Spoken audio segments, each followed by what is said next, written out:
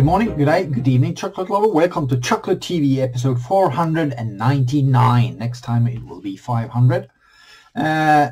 Today, let's take a Belgian chocolate, cafetas, and cafetas, 77% extra noir, extra dark. This is cocoa mass, sugar, fat reduced cocoa powder. Why? Emulsifier, soy lecithin. Where's the...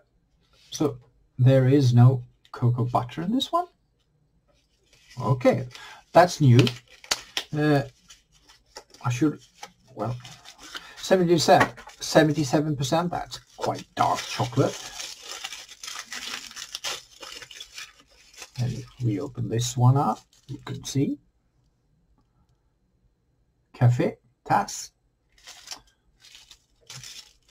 Very dark, dark brown with a black kind of hue. So I don't know the beans, but I would guess African Forastero beans. I'm not sure. So let's break off a piece. Good crack. Nice, fine crystal structure. And let's smell this one. Yep. Dark chocolate.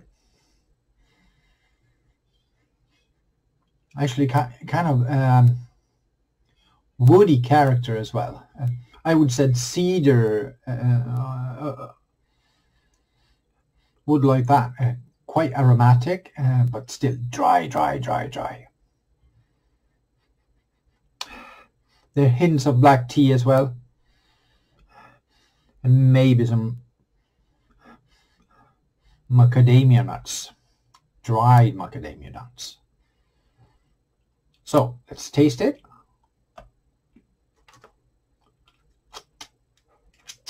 It melted. 77%.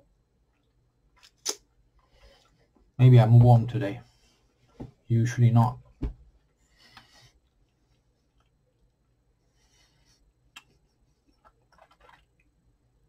Definitely a dark chocolate. Creamy, rich. Hint of acidity going through. Orange citrus feel to it. But dark chocolate, black tea, roasted nuts.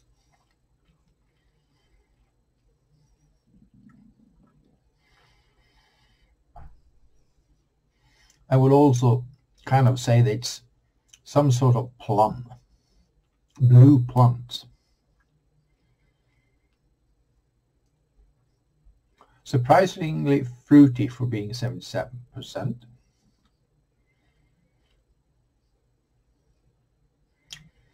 And surprisingly sweet, but that if it's no cocoa butter in it, there's more sugar. That could be one explanation. And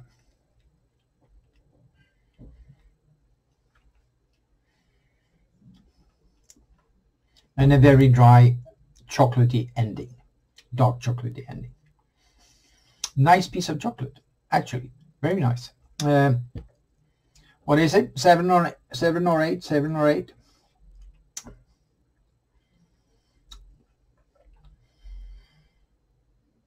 I'd say 7, a strong 7.